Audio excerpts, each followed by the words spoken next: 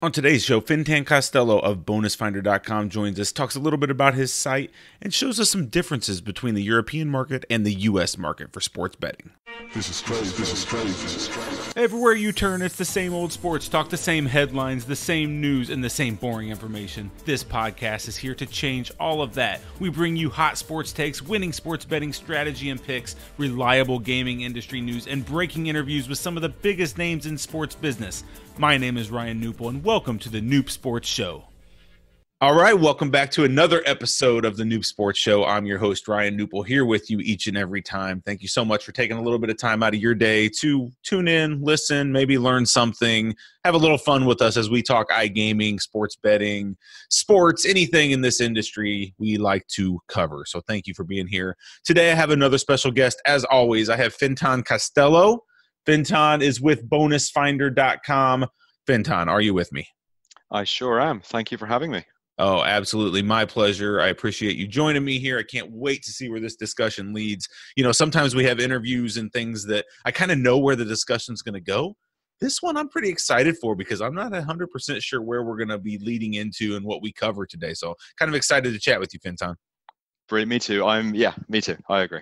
That's awesome. So give me a little background. So tell me a little bit about yourself, where you're from, where you're living, how you kind of got into the iGaming space yourself. Oh, wow. Okay. So as you can tell by my accent, I'm not American. I'm Irish. I live in Amsterdam in the Netherlands. And I stumbled into the gambling industry completely by accident. So by background, I'm kind of a marketing nerd. So it's a digital marketing. I was living in Dublin at the time, and I wanted to do more digital marketing. So I just assumed I'd have to move to London, where there's a huge advertising industry, and it's some amazing advertising comes out of the UK. However, I bumped into the guys at Paddy Power, which are obviously what are they called these days? The Stars Group, Sure. no, Flutter. Sorry, it's Flutter these days. So Paddy Power at the time was very much the number one retail bookmaker in Ireland, and they'd been ramping up aggressively their online presence, so paddypower.com. And what I really liked about them was they were super focused on taking market share in the UK, which for an Irish company is actually quite unusual. Irish companies are typically quite insular, so it's very rare to see an Irish company kind of go big internationally. And at the time, they were working out of what can only be described as a very large barn or shed in a very rough part of Dublin, in Tala. And so I was completely blown away by the guys, super, super smart guys. And I joined there to basically set up centralize their online marketing department. I knew nothing about gambling. I literally went and bought Dummy's Guide to Betting and the Racing Post, and did a lot of research before even the interviews to try and get up to speed, and then got completely sucked into the industry within like the first few weeks. And in the UK, there's a famous horse race called or festival called Cheltenham, which is jump racing, and it's just an insane kind of 4 days. And when you see an entire company kind of get so animated, and the buzz and the energy on the trading floor and everything going on, and it was just an amazing industry to kind of get sucked into. And that was it. It was one of those things. I got pulled into the industry, and it's been impossible to leave ever since. So I've been bouncing around a few different companies and consultancies, and we're now working on our own stuff now with bonusfinder.com. And yeah, it's been a hell of a journey. That's amazing. That's very cool. I love hearing that's one of my favorite parts of these, you know, hearing the story and hearing where people came from, and everybody has a little bit of different background. I think you and I share one thing in common. We both love digital marketing, and we both love gaming and gambling. I mean, I think the digital marketing space is a space that I dearly love. And like, it's funny. It used to be like a hobby to me, like, oh man, I love this whole area. And now it really gets like integrated into your business as you start like using it in other areas, and digital marketing just becomes almost like a lifestyle, right? It's not even like I like this area. It's just part of my life now, which is amazing. Yeah, like I had 2 weeks off. Took 2 weeks holidays 2 weeks ago, and kind of coming back. You know, it's that classic kind of summer holidays. You come back to work afterwards, and I couldn't wait to get back, because I realized that, you know, particularly doing what I'm doing right now, it is such a lifestyle, Yeah. and it's so what I do, I enjoy. It's always a cliche, do what you like and Hmm. everything's easy, whatever. I do feel like I'm in that really lucky position right now where I'm enjoying it so much. We do a lot of work, there's a lot of hard work, Sure. a lot of hours and stuff, but I really don't mind, and that's amazing. So I'm very lucky with that. Yeah.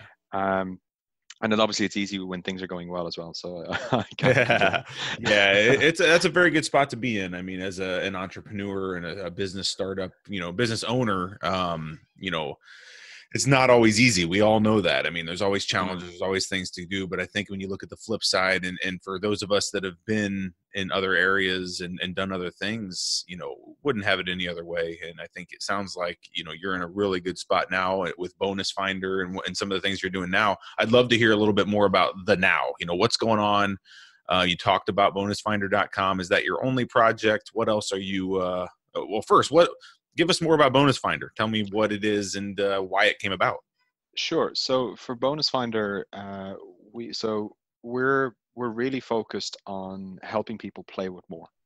So typically, for the out, so there's when you look at say online gamblers, just to give that as a definition, Hmm. there's lots of different types of players. So you've got your super high end VIP guys who want VIP managers and very particular games, and they've got what they want. You've then at the other end of the spectrum, you've kind of got the arbitrage type bonus abuser type players.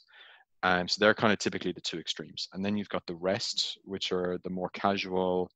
Look, I've got $20. I want to have some fun and I want to maximize my $20. So it's the real kind of casual core player, which makes up 80-90% of the database for most operators. We're really focused on these guys. So our mission and the way we've kind of designed the website and the filtering systems and how we present the brands is really about helping people figure out based on their budget and their game type and what they want to play and what they want to bet on, will help you find the best possible bonus for that. And we'll present it in a really, really easy to understand way. So you don't really see it too much in America right now because the bonuses are actually quite simple.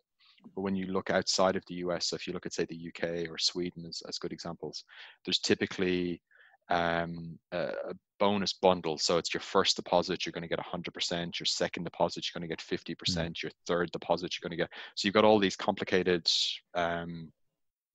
deposit values and percentages and wagering requirements, and they'll have deposit free spins and no deposit free spins. So it's actually incredibly complicated for a user to look at a headline from an operator and kind of figure out what that actually means. So our system does all that work for you. So you say, right, I want the best possible bonuses for $50, or I want the best possible no deposit bonuses, or the best possible maximum bonuses, or whatever it is that you want. And then our tool will basically figure that out. So and again, as an affiliate, it's a cliche to use travel as the example, but it's like, you go to booking.com and you say, oh, I want to travel to Paris and I want to go to these dates and I want this, this, and this. So you can kind of give your order criteria and then they'll show you what's available. We do that from a gambling perspective. So we're quite neutral. And it's really about presenting the data and the facts to the user, and people love it. So it's hugely popular. We get a lot of returning traffic. Our conversion rates through to operators, because people have really spent a lot of time considering the offer and what they're looking for is fantastic. So players are happy, operators are happy, and as long as we keep providing uh, a value added experience to the user, I think long term we're going to be okay too. Yeah, I agree. I think you have a nice, slick, kind of clean design on here too. Sometimes I think some of these sites get really messy. I mean, sites that I've designed as well, they just get really jumbled, right? And a lot going on. I mean, this one looks very clear as you go out and look at bonusfinder.com, kind of very clear, precise, kind of gets you to the spot you want to get to. So great job with that. I think you did a good job. Is this your first time, I guess, being in the affiliate space, like being an affiliate yourself? I mean, is this your first project, or have you done others or have others going on as well? This is so it's just on the design. So there's an amazing team who do all the design and product design and stuff. So they've got to get all the credit for that. I'm definitely not the designer. You shouldn't let me design anything. So there's an amazing team to take care of all that. So yeah, so from an affiliate perspective, I've worked as an operator. I have worked as a consultant. I have worked as a consultant for affiliates. So I've actually helped some of the biggest affiliates in the world fix marketing problems. But this is the first time I've ever actually worked as an affiliate myself. Mm. I've actually been an affiliate manager, so I ran the affiliate management team at Paddy Power. So Oh, I've literally done everything but this. sure. So yes, I think this finally kind of ticks off that box as well as industry complete. The only thing I haven't done is launch a slots game. I think once I've done Maybe that, next. or maybe next. Well, I don't know. It's tough. It's tough. Uh, I've helped somebody do it, but it's very tough yeah. because it's all about distribution. And yeah, so this is the first time as an affiliate. I'm absolutely loving it. It's a very different. How would you put it? It's a very different business model, and it's really interesting as an affiliate. It's really interesting to see the industry from this perspective, particularly outside, because obviously within the US it's quite difficult to get within the legal US space, it's quite difficult to get the license. Mm-hmm. So there's only a handful of operators per state, and it's very jumbled and it's quite strict. Outside of the US, so if you look at people operating under, say, a UK license or a Malta license, it's actually very quick and easy to get to market. Mm. So there's a huge amount of startups in the space, and we must get uh, probably 10 emails a day from new brands that are launching, looking to work with us. So as an affiliate, it's quite interesting to see that. Yeah, it's crazy, and some of them, like, okay. The difficulty is because they're brand new, it's very difficult to tell, well, are these guys going to be in business in 6 months' time? Sure. So if we're working off a revenue share model, which we do outside US, we really need to kind of weigh up these kind of pros and cons of, like, well, how long are these guys going to be in business? Do they have actually any retention experience? Can they keep the customers once they've got them in? Are they giving good experience? Are they taking responsible gambling seriously? Are they good actors within the space as well? Is this somebody we're happy to go play with ourselves? So the filtering process of who we work with is actually quite laborious and a lot more work than I anticipated. I actually thought it'd be quite simple, and then I've just had my mind blown of, wow, this is anybody can launch a brand. This is crazy. I think you hit the nail on the head. A lot of people do think the affiliate life is the easy way, right? It's, oh, I put up a site, I'll throw up some ads, I'll throw up some links, and I'm good. No, I mean, it's gosh, there's just a lot that goes into the affiliate lifestyle. And I've been servicing affiliates. We obviously do content creation around this space. So we've been servicing affiliates for decades, for 15, 20 years. And so I understand this space probably as good as anyone around. And man, there is a lot that goes into it. It's not as simple as doing that. And then you got to worry about your rankings and your traffic. And because obviously without traffic, there's no clicks. Without clicks, there's no revenue. Without revenue, there's no business. So it's a good business, but it's a challenging business. So Well, I commend you. It is because the barriers to entry are so low that anybody can start, say, a website or a Twitter account or a Twitch streaming, or come up with something completely new, right?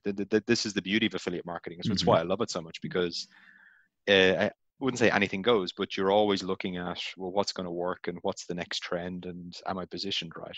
But because the barriers to entry are so low, like, there's definitely two kids in a bedroom somewhere that are going to put me out of business in a few years. Sorry, that's going to happen. Yep. If I take things for granted and don't keep evolving. And from the operator's perspective, obviously they really like us right now because we're sending great traffic and we've got good partnerships. But if we stop sending traffic and somebody else can send them traffic, the brand loyalty to us isn't exactly that strong. So from the outside, the affiliate Instagram hashtag style lifestyle looks amazing. The realities of it are, it can be quite stressful. Yeah. Let's talk a little bit about you've mentioned a couple times now the differences between, kind of the US market and maybe the European market. I know from an affiliate side, you mentioned that barrier to entry. I do think the barrier to entry in the United States is definitely harder. Like you said, the licensing process is tedious. Maybe you have to become a vendor in each state. There's a handful of books that go through this long licensing process. Give me some other examples of maybe, I don't know, differences or similarities that you see between European gaming industry and what's going on here in the U.S. So I think so. So from our perspective, we've really focused on the US licensing process itself. So we've tried to make that a core part of our business. So we actually got our sixth license on Friday. So we're now licensed to operate in Tennessee. Obviously, I don't think any sports books actually have a license yet, Yep. but when they do, call me, Yeah. and we'll sort something out. So we've got all the licenses that we can get so far, Hmm. and it has been it's definitely been a culture shock. Yeah. The when you because you think of like as a non-American, you think of America as a country, but it's actually lots of little countries, Hmm. and every state's got its own thing, and it does feel like every state when they launch a licensing process are trying to they all copy from each other, but then they ask three or four more questions that nobody else has. Mm. And so you just end up with an even more complicated so one Yeah. state might want what was it 5 years worth of residential history, then the next state wants every place I've ever lived since I was 18, and then the next state wants credit card statements for the last 18 months and bank statements for the last 3 years. And so you just end up with this kind of mission creep of more and more and more and more. um, Luckily I've led a very boring life. I've always paid my taxes and I've never been in trouble, Hmm. so it's actually relatively straightforward for me. um, which I don't know, maybe do more exciting if I'd led a better life. Anyway, but who knew it would all That's for pay off another podcast. We'll get into that. in this one instance. I'm really, really good at filling in forms. But what you're seeing in other markets is, so if you take probably Sweden and the UK are probably the hot topics at the moment in Europe, where the UK historically was the leader in online gambling. So Hmm. they were one of the first to issue licenses. It was a very permissive regime, so you could basically just be sensible. There were some advertising codes, responsible gambling codes, but you could just kind of get on with it. As an affiliate, there was no, and there still isn't any licensing requirements. So literally anybody can become an affiliate in the UK. Mm. What happened then was, when you kind of let a million monkeys at a million typewriters, you're going to get Shakespeare in some instances, and then you're going to get stuff that you're really not happy with in the other instances. So there was some affiliates who probably pushed things too far and were doing things that they shouldn't have been doing, and this has kind of created a bit of a backlash and a clampdown by operators who had to take on more responsibility for the marketing that their affiliates were doing. And in a lot of instances, they didn't really know who their affiliates were Mm. or what their affiliates were doing. So we're kind of seeing this kind of tidal wave of change happening in the UK, where for the first time, affiliate licensing in the UK is becoming an actual conversation. Um, I'd much prefer it, because what's happened is, because so many operators now in the UK have been fined for various breaches, the due diligence they're putting on place to just sign up for an account as an affiliate is the equivalent of applying for a license in the US. So I'd much rather just apply for one UK license, have my license, give the license number to an operator, and open an account and get going, rather than rather than having to fill in 300 different applications for 300 Mm. different brands or whatever it is we're going to do. So I do think even though the US process, it's a state by state level, and it's moving, but it's not as good as it could have ever been. It's still actually, I think, a better way to do things ultimately than what we've actually got now in the UK. And then in Sweden, it's in a way it's gone even. I suppose the difficulty for operators is no politician is ever going to lose votes for being seen to be tough on gambling. So if you're a politician and you're going to, so what they're looking at Sweden is things like limiting how much you can deposit with operators, creating like a central database to Mm. kind of monitor how much you're depositing across brands. They're talking about time limits, so kind of you can only gamble between certain hours, Hmm. and they're really trying to. So they went from a situation where there was a state monopoly, but then there was kind of a big kind of gray area in the law. So there's a lot of brands. They introduced licensing, brought everybody within the fold, and now all of a sudden they're kind of ramping up lots and lots of restrictions. So what they're actually doing in Sweden is the restrictions are getting to such a point, and we've got the data that shows actually the gray market or the black market in Sweden is actually growing rapidly now. So operators are limited in terms of the bonuses they can offer to Swedish players. But if you're an offshore brand targeting Sweden, you can still do whatever you want. So Swedes are actually actively looking for, and the search trends are huge now, actively looking for non-regulated brands to go bet with again, Mm-hmm. because they know they're going to get a better experience. So it's kind of seeing the pendulum swing completely the other way, where the rules become so strict that you're Yep. actually basically they got rid of the black market, and then they've literally just created it again in the space of in less than a year, and it's only going to get worse. Mm. Um, so I think, and obviously in the US, the offshore market is still a Yeah. huge part of the business, and I think that is the biggest argument for regulation and licensing Yep. in the US, to take care of that. Which is why I do think the state by state approach of having to partner with land based casinos and operators and stuff, I think ultimately that's probably not the best idea, Mm. because it does limit choice and it limits competition, and I don't think that ever wins in the long term. But as a short term process to get licensing in place and kind of normalize things and get a structure in place, I'd much rather a slow and steady approach than kind of a Mm-hmm. big bang and then trying to reel things back once you realize things are out of control. Yeah, that's some really amazing insight. I love hearing kind of some of that stuff that I maybe don't have my head wrapped around what's going on in the UK all the time, because I'm so focused on what's going on here in the US that when I hear stuff like that, it makes me kind of makes my eyes open. Like, yeah, I totally understand how it can like kind of, I don't know what to say, but like it can bite you in the butt. You know, you put too many regulations on there, and then all of a sudden people are turned away from what's going on. So there's a fine line there between how much regulating you do in this industry. Mm. And so hopefully the United States is taking notes, or each state is taking notes. I know we make that comment all the time that we are living in 50 different countries here, and it's insane. But hopefully they're kind of taking notes and seeing some things that have went wrong elsewhere and can maybe make it better here. But I don't know. It's gonna be a long road. I mean, there'll be a lot that changes over the next 5 years, I'm sure. Yeah, I agree. And I think gambling is such a core part of American identity as well. It's such a Yeah. cultural thing in the US.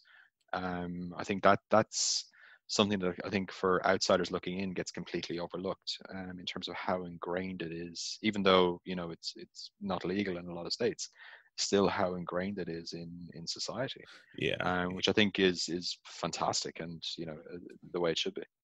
Yeah, I think there was no better, testimony to that than what we've been going through here recently, when all the sports were kind of shut down and people were freaking out. I mean, people in the United States didn't know what to do with themselves without sports, and not that gambling and betting is 100% associated with that, but that's a big piece of it, the fantasy sports piece and the betting on it and things of that nature, all the things that come around sports.